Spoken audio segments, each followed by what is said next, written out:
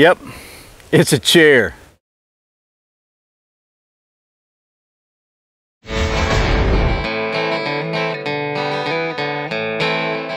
Welcome back to Survival on Purpose. My name's Brian. Thanks for joining me. This video is going to be about a really cool new product, I think it's pretty new, from the folks at Therm-a-Rest called the Treo camp chair. And yeah, this is a chair, and it's a really neat product. The folks at Therm-a-Rest were kind enough to send me this so I could show it to you. And what I'm trying to do is put together a series of videos for the about some different gift ideas and across price ranges, different price ranges for every budget. And it's things that I think are really cool, really great ideas that would make good gifts, or would just make cool products to buy for yourself if you want to. So anyway, this is going to be in the, I would call this the mid to higher price range. It's about $100, and man, it's just really cool. So without further ado, let's get to doing some of that chair stuff. Okay, so first of all, you can see how small this thing is. It's probably, gosh, it's like about a foot, maybe a foot long by about 4 inches wide. When you get it set up, the seat is 13 inches high, which is pretty cool. We'll take a look at that in a minute. This is not ultralight backpacking gear. It's about 2.3 pounds, okay?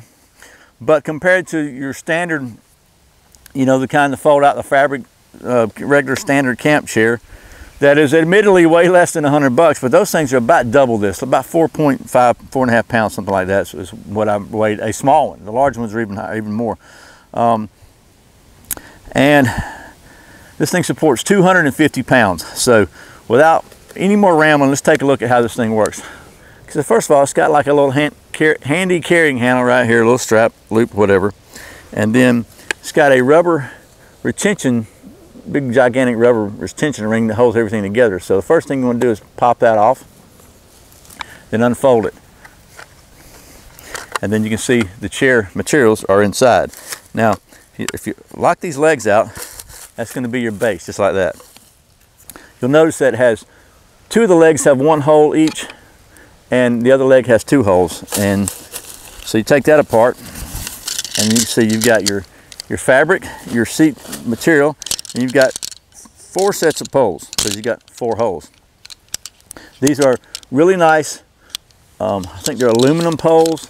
They are shock corded together, and they just snap together very, very nicely, like so. Both ends have a nice little plastic round plug on them. So I think it doesn't matter which end you use on the longest. So 2 of them have 3 sections. Okay, we got these 2 here. And then 2 of them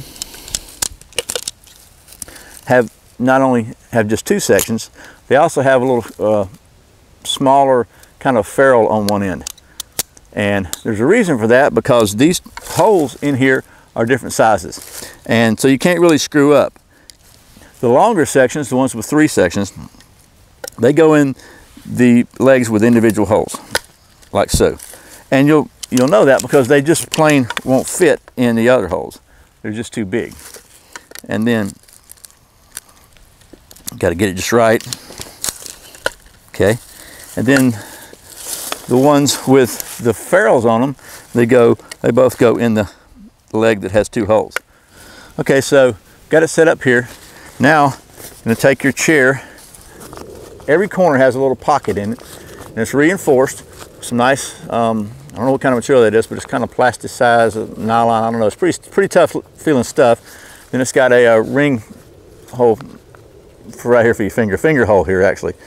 And then the seat itself is obviously, you know, sewn like a little bucket kind of so. And then it's got the logo on top to tell you which one goes on top. So what you want to do is go ahead and just put the poles in the little corner loops, and then go to the other one, and that's where the finger holes come in handy, because you kind of stretch it out just a little bit, put it in there. Okay, so you got the back on. This is not rocket science, okay? Put the other on your front. Reach around and get the other finger hole here, just kind of stretch it out a little bit. And there you have it, that's it. Here's the moment of truth. Nothing's gonna poke a hole in it. Got my mic here, I don't want to pull my microphone out. I've been doing that a lot lately. So, let's see what we got here.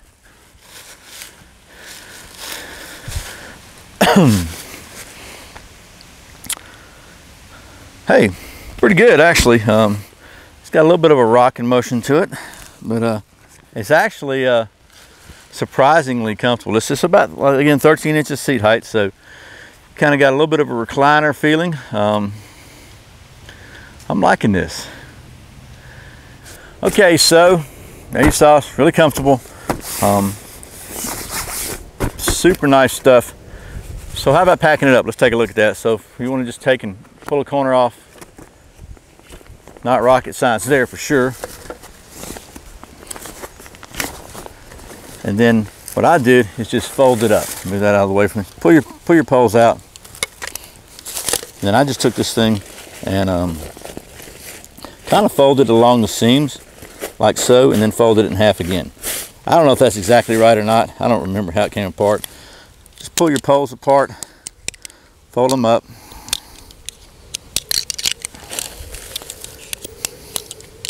and then just roll them up in the seat fabric itself. I'm trying to roll them tight. I'm just trying to keep it clean too, keep it off the ground as much as I can. And then you take your leg assembly, kind of sit this right in the middle, and just fold it up on it. So after you get your fabric and your poles bundled up, put inside here, you got a little plastic cap that stays inside. It's connected actually to the back of the rubber strap. And it's got your carrying strap on it. So just poke that underneath there like so, close it, close this side, go ahead and pull that out and get it out of the way. And then just kind of make sure you don't have any fabric poking out anywhere to get in your way. I had a little bit right there. We'll push that down and get that out of the way. And then just holds it up together like so. You pull your loop out, pull the rubber ring around the little groove inside it. It's got a little groove here to retain it. And there you go. It's all packed up and ready to go. Not too shabby.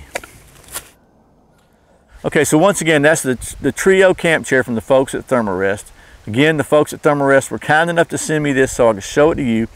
And likes and dislikes, you know, I really, as long as you understand the purpose for this, that it is not an ultralight backpacking kind of gear. It weighs 2 pounds, 3 ounces. Personally, that's not something I want to carry in a backpack on anything longer than about a mile. But that's really the only downside to this thing that I see. And it's not really a downside as long as you recognize that and you use it for what it's intended. In my mind, this is a camp chair, camping with the Boy Scouts, car camping, sitting around the fire, that really offers an opportunity to pack it up, protects it. When you get this thing sealed up, it's like it's like an armadillo. It just rolls itself up in a little ball, and it's protected all the way around. It's really comfortable. I like the fact that it's comfortable. And a lot of the folding chairs that you get, to me, they're not as comfortable. I don't know, they hurt my legs. They're not. Anyway, this thing's really comfortable, and it's small, and it's also just cool, you know. So I hope this is helpful. If you're looking for a really nice gift for somebody or for yourself, you might want to check out the Treo by Therm-a-Rest. As always, thanks for watching Survival on Purpose. Thanks for subscribing. Thanks for clicking that thumbs up, for sharing it with your friends, for watching those ads, and for shopping on Amazon through the Survival on Purpose links. I really appreciate it. Once again, my name is Brian. You're watching Survival on Purpose. Remember, survival's not an accident, so be prepared. See you next time.